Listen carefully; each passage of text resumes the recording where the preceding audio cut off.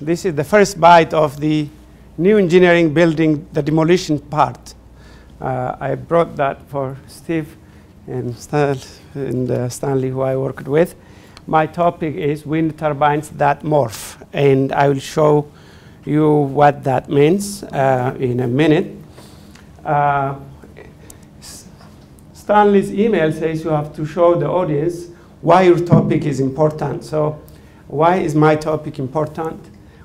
Renewable energy drives climate change, is driven by climate change. And wind turbines are arguably the cleanest of the renewable energy. And if you take the global implementation of wind turbine, over the last 15 or so years, it has doubled every 3 years. This is tremendous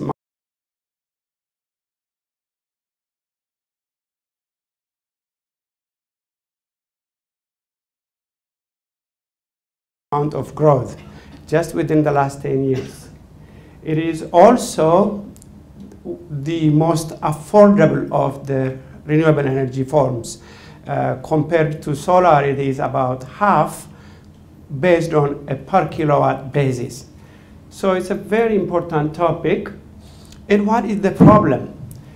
There are two problems with wind. Not necessarily the fact that we're talking earlier, they kill birds, or they tend to be noisy. Some people just don't like the looks. But from an engineering point of view, there are two major problems. One is efficiency, two, capacity, and they are tied. If you take every thermal system, whether it is your car, refrigerator, your ship, and your airplane, they are all designed for a point. What does that mean? I'll take the first example because you all have cars probably and you know what I mean. A car is designed to operate at one speed. It could be 60 miles per hour. It could be 70 miles an hour. It could be a little more if it's a sport car. That's the design point. And that we call it the rated point. In the case of wind turbines, in this case, the turbine is designed for 11 meters per second wind. When you run your car at 50 miles, 40 miles, 20 miles, you are running it at off design. It's not designed for that. So the efficiency will drop.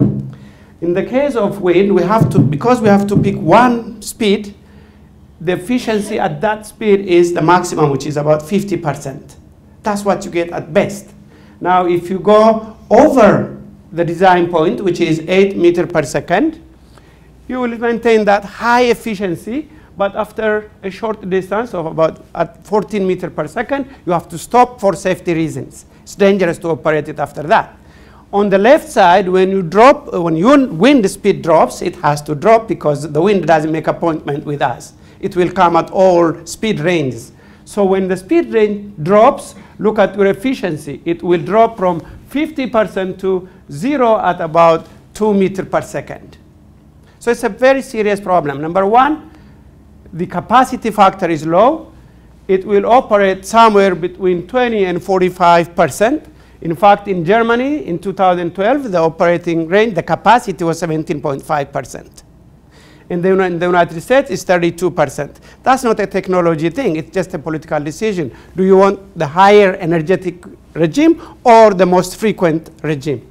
So the gray area, the yellow area, is where the wind comes somewhere between 20 and 40% of your design speed. And in that range, the efficiency dropped from the top 50% to about 10%, 15%, and 25%. That's a big problem. That's a big problem. Why is that? I have already explained that.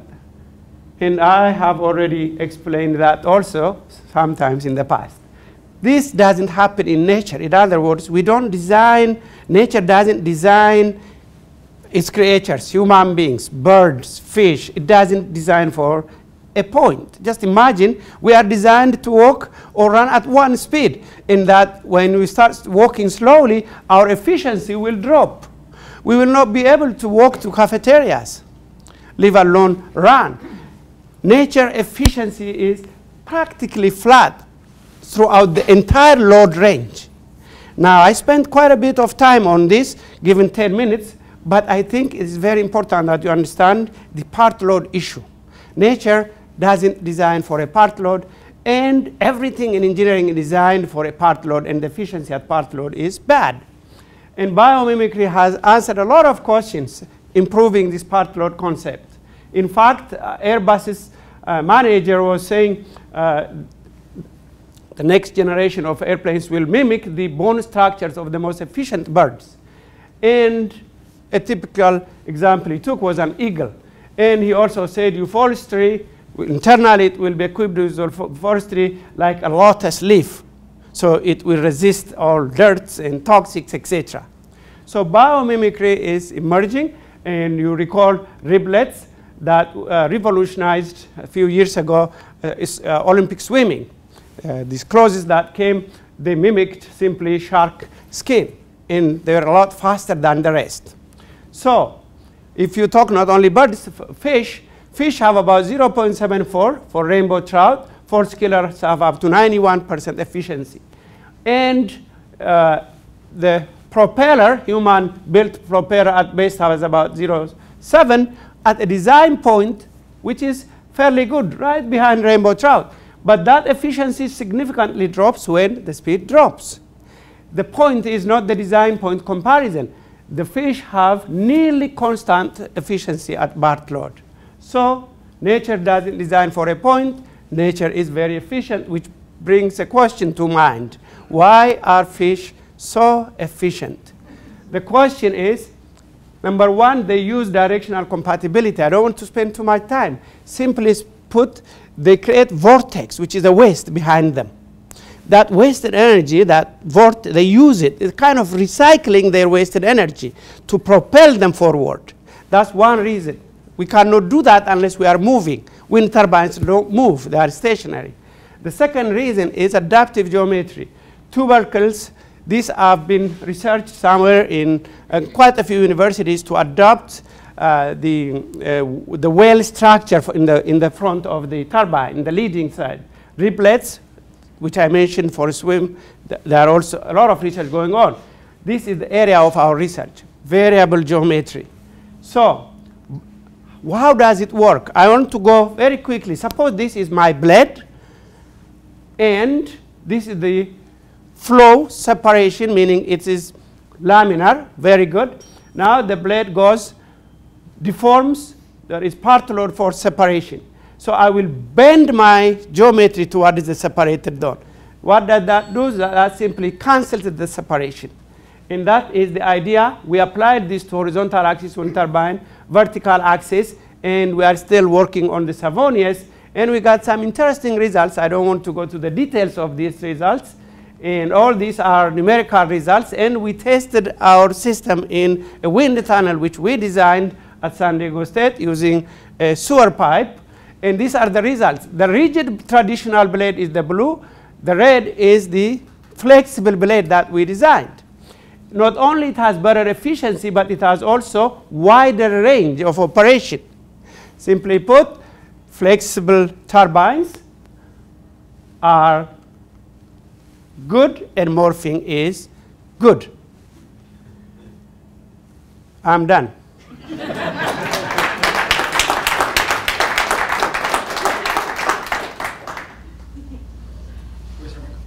Yes. So one of the differences between living organisms and inanimate engineered objects is that living organisms are alive. And so when you make these flexible blades to mimic life, the question is, do they last as long, right? Are they as robust in terms of being able to be put out in nature and survive for a long period of time? Wind turbines last. We are not suggesting a huge deviation from the material order of the existing wind turbine blades. We just want them to be a little morphing. By the way, we are not talking about significant bending. The optimum bend within the speed range we are looking for is somewhere between 10 and 12 15 degrees. So just a small bending, a small morph will do double-digit efficiency improvement at part load. I'm not comparing the design load. At part load, when the wind speed dies, your efficiency will be improving by double digits. That's what we observed. So, you know, not only does, you know, a wind speed vary over the course of a day, but there's also a seasonal component. Why can you design wind turbines where you could actually physically go in and alter them depending on the expected wind speed over a season, like at a winter? That's a good question. That's a good question. The regional alteration requires removing that blade and putting another one, which is a huge investment. Meaning you have, in fact, I read a proposal recently where they propose the blade will be longer and shorter depending on the amount of wind that is coming. But you are active, you have to actively control that. Meaning there must be a motor that will suck the tip by a given length during that appropriate period, and then it will extend it when the speed changes. So that control mechanism can be complicated and expensive. What we propose here is natural. Let the blade morph depending on the wind speed and then the energy that is exerted on the blade. We don't want active control because of those disadvantages. Yeah.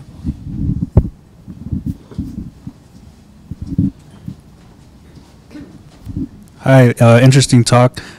Similar to the previous points, did you take costs into account in the studies you have done so far? Yes, that's a good point, Joe. Cost, again, we will use very similar materials, comparable in terms of cost to the existing materials.